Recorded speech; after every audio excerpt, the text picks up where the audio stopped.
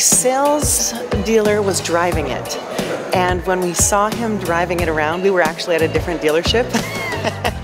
We saw the car and we said, that's the car we want. We didn't want the full-size Prius, but we were looking for something just a bit smaller, something that can fit what we need into it. A lot of luggage, a piano, actually, a travel size, and yeah, it works out really well that way. Well, this was my first time buying a brand new car, so Kaleem was amazing with just explaining everything about the vehicle and letting us take it home. He let us take it home for 3 days.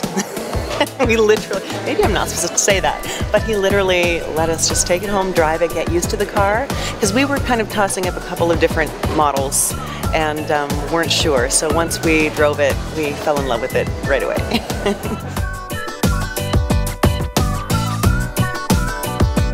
This is my 6th Toyota, my 3rd one that I've bought from new. I love Toyotas. They're so reliable and good value. So I've had 5 Corollas, and I just thought I'd have a little more excitement with the RAV this time.